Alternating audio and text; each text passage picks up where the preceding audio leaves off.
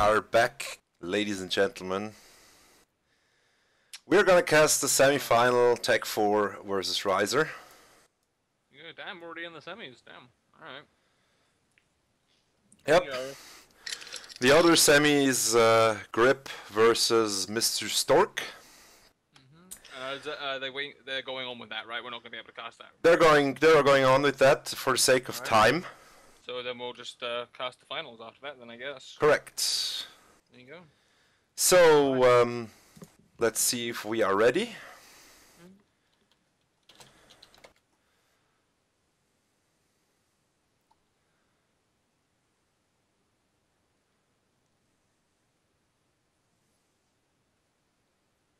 Oh yeah, Rhizer shouldn't be playing Terran because I'm sure Techfour has got a cheese or two versus Terran. I'm impressed with Techfour. Honestly, gotta say, I didn't think he could beat Surgessessen because Surgessessen has taken down Rhizer. So technically, Techfour could take down Rhizer as well. Yeah, there you go. So I'm gonna be really looking forward to these games. Yeah. Rhizer seems to be AFK. PvP being, yeah, it looks like it's AFK. Although a PvP and a ZVP are two very different matchups, so anything can happen in a mirror matchup, you know. It's true.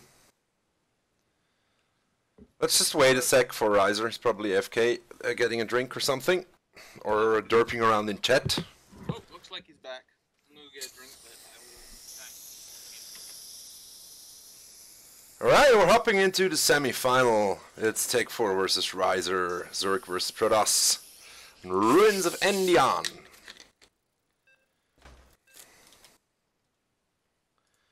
Stream check, everything looking green and good.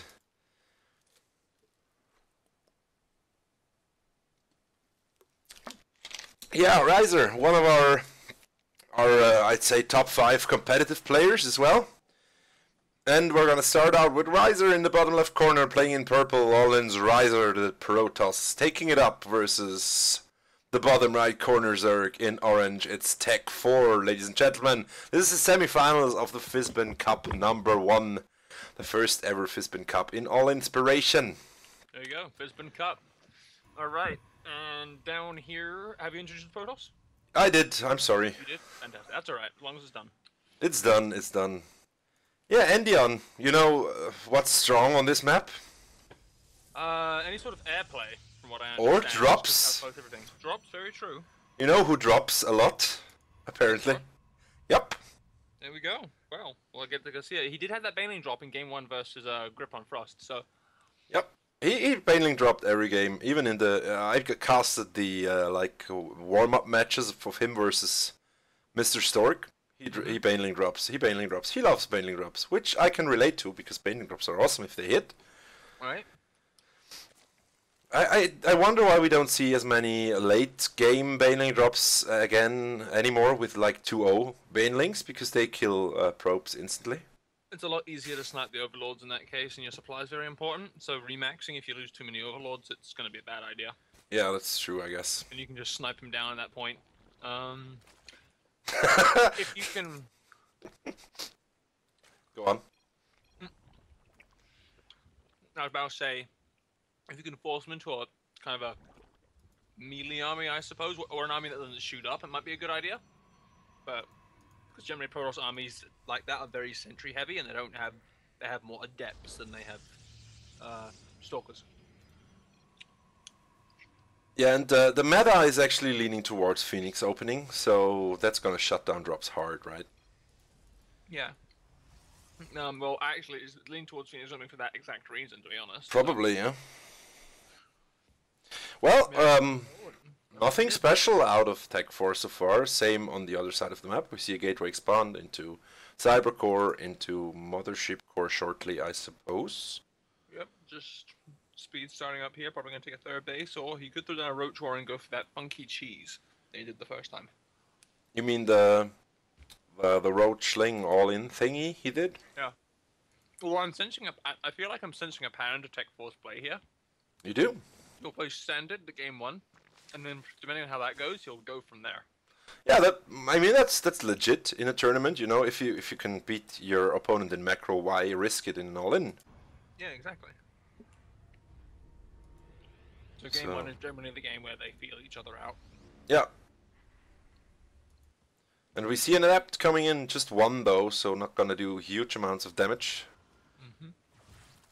1, 2, nope. 1 drone so far, and Lings are out now, Queen hacking away. And this adept might just make it. Ah, he died. Didn't make it, yeah. Rip So adept. I don't think he got a scout of the main here. I mean, there wasn't much to see, but he doesn't know that, so. Yeah, he saw everything he had to see, I guess. Because there was nothing to see. See? It's just like... Where is it? I don't see it. The Bailing drops? No, he's got the Evolution Chamber and the Caribous on the way. Ah, okay. Is he gonna sneak the slings in? Or is he gonna drop from the other side, like completely over the chasm? Maybe. I mean, I think he's gonna try and he might have tried to sneak him in if he hadn't been spotted there. Yeah. But he's been spotted, so now he's gonna have to go over there. Just drop from home. Yeah, wondering if Rhizer's gonna expect it, you know, because there's no Stargate. Actually, there's a Stargate. Nope, it's a Robo. There's no Stargate. There's like 1 Stalker in the Sentry so far. Oh, this is gonna be... This is not just gonna be... This might be a Queen drop. Ooh. It is. It's a Ling Queen drop. There's I think this was a popular all-in when this map first came out. Yeah. But he really has to go because the Phoenixes are coming out, and once the Phoenixes are out in force, he's out of time, so he has to go. Yeah, don't get greedy now, Techfour. Go, go, go. Oh, this 5th orbital might just be too much. And this is not scouted yet. The probe doesn't see this. Oh. But the Phoenix... The Phoenix is not going to scout. See, Phoenix is Oh, he's gonna get this drop in. There's only 1 Stalker, 2 Stalkers. Now it's going to come down to the micro and the photon overcharges, but he can lift the Queens to prevent the transfuses, so yeah. Honestly he should hold this, but... Yeah, Warpin's gonna get shut down here, so that's less units. Yeah. He's going to need some good micro to hold this off. That's a lot of Queens. Oh yeah, that's like 5 Queens. I was expecting 3, okay, so he actually might be in a bit of trouble here. And so far for the standard macro game. Okay. Here we go. Yeah, that's about it. That should be it, yeah. That's all she wrote. Well, there's Lynx following this up, but they're gonna have to chew through the rocks first. He should probably go with his overlords and just lift, elevator lift. Oh yeah, he should have run those away a long time ago, but yeah. They are all going to go down. This is going to heavily supply block him too. Also, he might have wanted to drop into the mineral line, or at least try to do economic damage. Yeah. So he's going to take the 3rd base. Yeah, but the toss is already like almost done with his 3rd, like a 3rd done with his 3rd. And he lost a lot of overlords there. His supply block for the next 20 minutes. Right. Oh god, yeah. Queen. So there's this 1 Queen left, so that's... Yeah, our whole mineral line is just exposed now. All yeah, things ran out of energy, never mind, okay. Yeah, there's a spore, but just 1. Yeah, they're out of energy either way, so... Yeah, Roach Warren coming up now, but it's too little too late. He's down like 16, 17 workers at this point. And as a toss, you're feeling good. If you're a base up, you're feeling splendid as a toss. Yeah, I mean, really the supply is still the story. I mean, yeah. We're 7 minutes in the game and it's 98 to 48. It's Yeah. got a rough road ahead of them. Yeah, I mean, Techfour's floating 2,000 minerals, but he can't spend it at the moment. He doesn't have larva, he lost all of his queens, he doesn't have a macro hedge, he doesn't have a 3rd up. You're not gonna spend that kind of money this quickly. Which is only gonna put the toss farther ahead. Yeah, that's actually a large part of why an attack like that is an all-in, because you're giving up all... Yeah. You need the queens. You can't spend your money otherwise, and then you're just gonna lose because you're behind. Yeah, and here comes the push, and there's not much... I mean, these Lings are not gonna cut it versus these Zealots. They're just gonna chew through them like Yeah. Like There's just too much DPS here for too much to be done. Yeah, and the Phoenix can tactically lift up shit that needs to be lifted, like queens or stuff. And it's gonna be a really, really hard hold, if ever possible. Force fields going down. Yeah, I'm hanging on to the bitter end here, but the lift from the Phoenix, that's gonna be GG. Well, solid hold from Rhizer. Nice attack though from Techfour. Nice drop. But Rhizer was on top of his game. Shut it down. He did indeed. There was that chance there, but unfortunately, Rhizer just was his micro. He just managed to micro himself out of the corner he found himself in.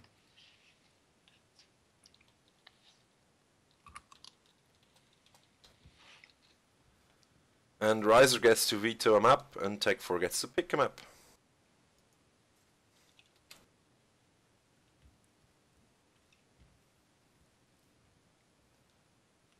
And Rhizer vetoes Urina.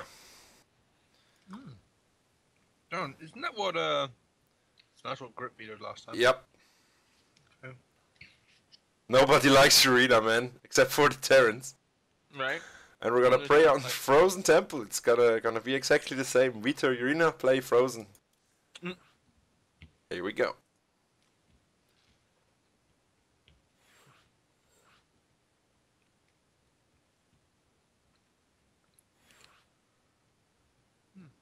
Look, they always want us to play. See? Right, they do, man. I would have entered into this, but oh well, how does it work? Right, Rhizer's ready.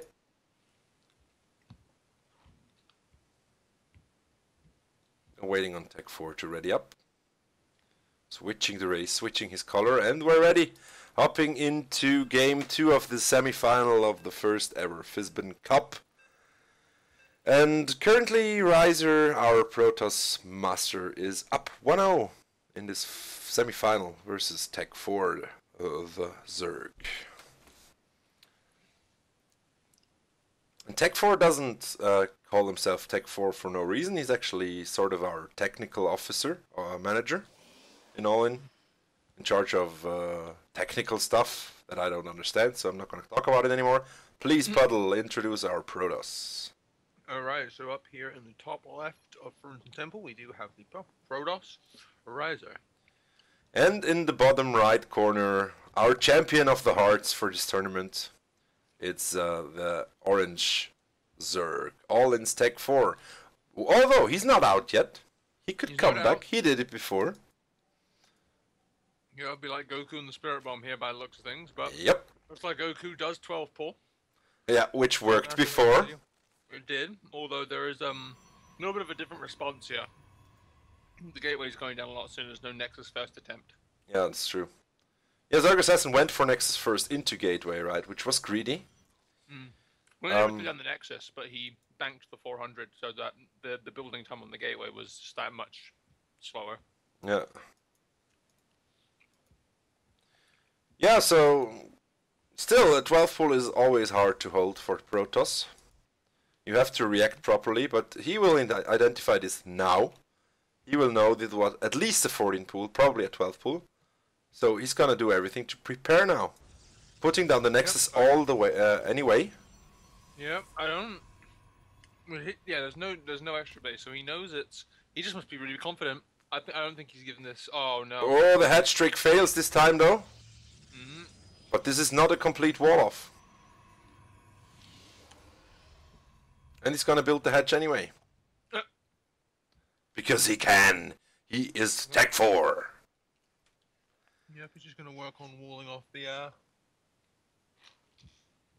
Yeah, now the Protoss can't wall this shut, right? No. I wonder if he's gonna cancel the Nexus or go for the Zealot. This is not a good position to engage a Zealot in. He can kill like 5 lings. That was clever. Yeah, that was really clever. Nexus getting cancelled. There's only this one pylon. And the probes are coming in. I feel like this is the correct response. Bringing in the probes, kill the Zerglings as fast as you can, kill the damn drone. There we go. Yeah. But there's no units. Out there. That was Techfour shouldn't have engaged the probe after killing the pylon. He should have run out. That other pylon's actually out of range. Is that correct? The other pylon, yeah, the other pylon is out of range to power the. Yeah, but well, Rhizer's got a lot of money now to build gateways and stuff, and this looks like it's defended. Although there's a lot of links coming in. Yeah, it should be defended as soon as this extra zealot comes out. Yeah, he doesn't have enough energy though, and the zealot might not make it to the wall in time. Yes, he does. Yeah, that's game. Yep. 2 million. I mean, he is going to see this behind. We could see an all-in followed up from here, maybe a Ling Bane all-in. He's going for the gas. Yeah, well. With the sentry coming up behind this, I think Rhizer's like he's crossing his T's and dotting his I's, you know. Yeah, it's 10 drones to 22 probes. So Rhizer's obviously far ahead after this all-in attempt of Techfour. And he seems to be buying time for more links to come, but does he have an Evo chamber going down to lift or anything? I No. don't think so. He's trying to macro out of this. That's just not gonna work. Yeah, he's just too far behind at this point. I mean, if he can deny enough, still there's no second base for the yeah, Warlock. true. But look at this. There's No, he's not even proxy. planning on taking a second base. Yeah, Yeah, he's gonna 4-gate him. he is. Don't hate the 4-gate. Old school, man. Old school 4-gate. Yeah, this ramp's never gonna fall now with these 3 zealots, a sentry. This is unbreakable for Zerg. Like, even with banelings, there's no way you're breaking this. Oh yeah. And Warpin's about to start. Counter-attack beginning, and there's nothing, literally nothing at home for Techfour. Yeah. He's been droning. He's been droning, and... And his slowlings, they're not speedlings, so he's gonna take him forever to get home. They are not gonna be speedlings, and even speedlings versus zealots, once the zealots are in combat range, speedlings are melting. He's not going in, he's not attacking, he's banking his units. So he thinks he's pushing across the map with this, so he doesn't know he's there. Yeah, that's actually really smart. And then he's just gonna run in with like 8 more zealots and just be like, alright, well I guess, oh no, a bunch of sentries, okay. Yeah, it's actually a smart choice versus links. This is rough. No force fields though, now they come down. Honestly, all he needs to do is A move at this point, because there's no way the Zerg is gonna stop this. Yeah, I know. He didn't see it coming, unfortunately, and if he had even managed to be able to build three spine crawls and hold us off. Yeah. So he's gonna force field the ramp, kill all the drones second base, and even if Techfour doesn't leave, he's gonna be down a base. Yeah. You know. Well, this is the decider match if Rhizer wins. But Techfour is gonna GG out anyway, not being a dick and hiding things on the map to draw out the game. Right. So props to him. Very well played from Techfour. I was quite surprised. You go, bro. Way to go. And of course, very well played from Rhizer, who advances to the finals, where he might be meeting Grip or Mr. Stork. I'm actually gonna check up on that, and we will be back in a minute with the finals. Sounds good.